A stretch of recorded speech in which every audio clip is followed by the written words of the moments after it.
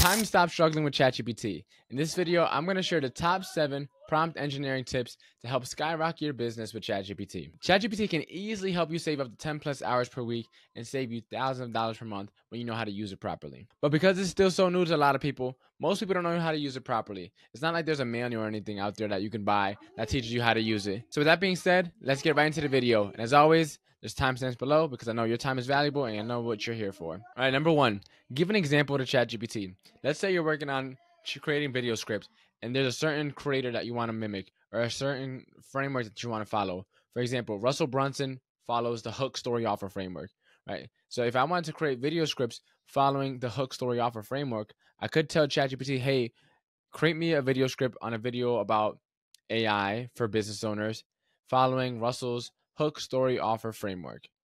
And some people will just hit enter there. What you could do is go a step further, is find a video that already follows that framework, right? That follow the hook story offer framework or any framework that you'd like to choose, copy it and paste it into your ChatGPT prompt and tell ChatGPT to use that as an example. So you could say, hey, ChatGPT, use the hook story offer framework, and it looks something like the example down below, and then copy and paste that.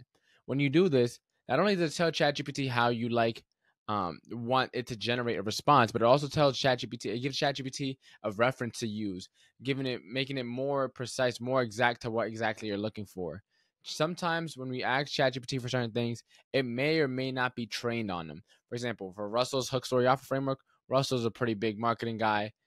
ChatGPT has information on him. I don't have to really feed ChatGPT more information.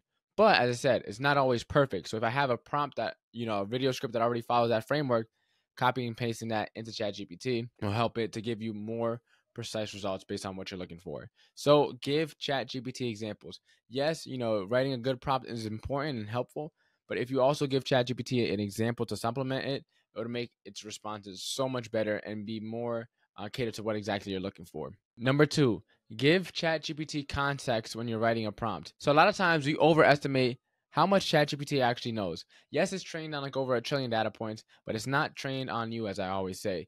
So you want to make sure you're giving ChatGPT ample context so that it can personalize its responses. Otherwise, it's just going to sound very robotic, very generic, very, inhumane, I guess you could say, or not human-like. And when you give it context, you can do it one of 3 ways, right? Or there's probably more, but here are the main ways I use it, right? First, give context in your prompt. For example, let's say you wanted to write an email, right? Well, giving it context could look like, hey, I'm writing an email for my boss.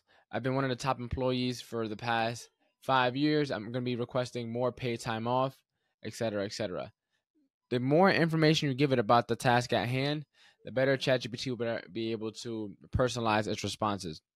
The second way to give it context, right, is using ChatGPT's custom ChatGPT feature, right? So you can customize ChatGPT. It used to be called custom instructions, but there's a specific setting in ChatGPT that allows you to give ChatGPT up to 1,500 character worth of information about you and how you like ChatGPT to generate your responses.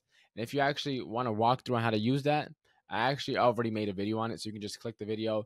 I'm going to be tagging it in the description. Make sure to watch that after this one if you're interested in learning how to customize ChatGPT. And then the third thing that you can do to give ChatGPT context is to utilize the memory feature. ChatGPT can now remember what you said it to remember. So if you say, hey, ChatGPT, remember I'm a business owner and I help other business owners, it will now remember that. So whereas with custom instructions, you could tell ChatGPT about yourself, but as I said, it's limited to 1,500 characters. With the memory feature, you can, as you use ChatGPT more and more, it will start to pick up more and more on your tendency, your habits, and start to learn more about you. And that way, as I said, when you start generating responses, it can be more personalized, sound a lot more like how you want it to sound, instead of sounding like a generic random robot. All right, tip number 3, don't use jargon when you're writing your prompts. A lot of times we have industry-specific acronyms and industry-specific words that we use, and that when we're talking to other people in our industries, we can speak the language perfectly fluently and be on the same page. But with ChatGPT, you want to speak to it as if it's a baby sometimes. You want to be as simple and as clear as possible. And I was in real estate, and real estate agents and real estate investors have a bunch of acronyms, right? It's like they have their own little language. One of them, which comes off the top of my head, for example, is PITI, P-I-T-I, principal, interest, taxes, and insurance for mortgages, right? Calculation. And so if you're writing up an email and you just want ChatGPT to talk about pity or writing something that has to do with mortgages, using that framework, that acronym, ChatGPT may not understand. Instead of using as a jargon, make sure you write as clearly as possible, as simply as possible, so that there's no misunderstanding, so that there's no miscommunication between you and ChatGPT. Tip number 4, give ChatGPT a role. A lot of people don't know this, but when you're using ChatGPT, it can assume the role of different job positions.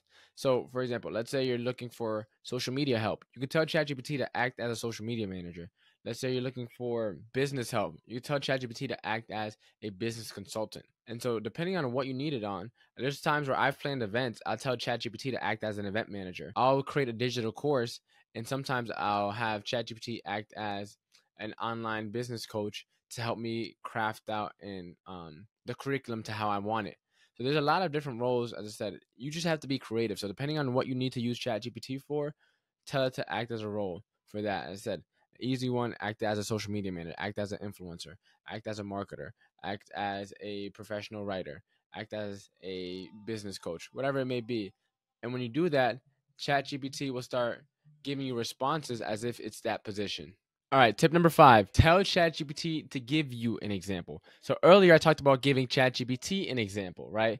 Now we're telling ChatGPT to give us an example. So what I'll do is at the end of the prompts, depending, and this could be no matter what I'm working on, at the end of the prompt, I'll type into ChatGPT, do you understand?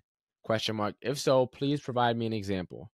I do this for two main reasons. First, I want to make sure ChatGPT understood properly what I typed in. Now, if you ever got into an argument via text, then you know how things could easily be misunderstood when you're texting or when you're writing. So I want to make sure that ChatGPT understood properly what I actually wanted to do.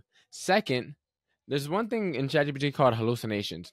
And it's pretty much when ChatGPT goes haywire and starts generating a bunch of stuff that you didn't ask for. Now, this is impossible to prevent from what I know personally, but you can limit the amount of time that it happens. So whenever I'm writing a prompt, I'm working on something new, I'll type in ChatGPT, do you understand? Or I'll type in my prompt, and then I'll finish it off with, do you understand? Question mark. If so, please provide me an example. Then let's say I'm writing back to the video script example. Let's say I want ChatGPT to write video scripts following the hook story offer framework.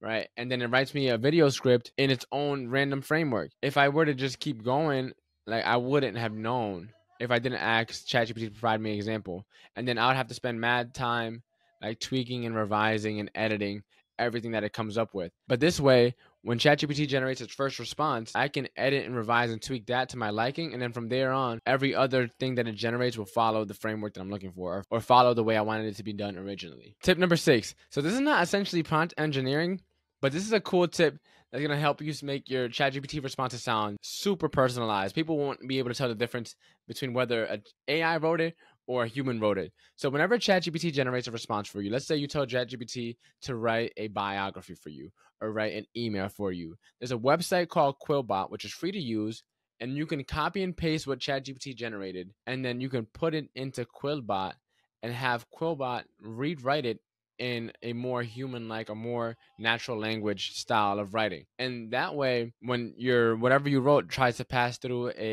some sort of like AI scanner to see how much was generated by AI, it won't be able to detect whether it was or not. Mainly for those of you that if you're in school of any sort, this is a cool trick to make ChatGPT sound super personalized, super human-like. People will not be able to tell the difference, right? So a lot of times when ChatGPT generates responses, it sounds a little too perfect, a little bit too crisp. So putting what ChatGPT generates into Quillbot will make it sound as if you wrote it yourself, and no one will be able to tell the difference. And tip number 7, follow a prompt writing framework of some sort. Now, the one that I use is called the RACE method, right? Role, action, context, expectation.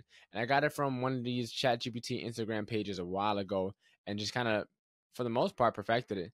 But that's not the only prompt writing framework. There's a whole bunch of them. As I said, the one I follow is called the RACE method. And I actually have a full YouTube video walking you through how to write perfect ChatGPT prompts in 9 minutes, going over this exact method that I use and that I teach and I've taught to hundreds and thousands of other business owners and real estate agents. That full video is already here on my channel. Make sure if you found value in this video, make sure to hit that like button and subscribe. And if you want my free AI starter kit, which has my top 10 ChatGPT prompts, top 5 AI tools to help you save time, energy, and money, the link is going to be in the description for that. And if you're interested in working with me one-on-one, need help with your marketing, need help implementing AI in your business, click the link down below and we'll hop on a Zoom call and see if it's a good fit for each other. But that's all for this video. Make sure to check out my video on how to write perfect prompts right here.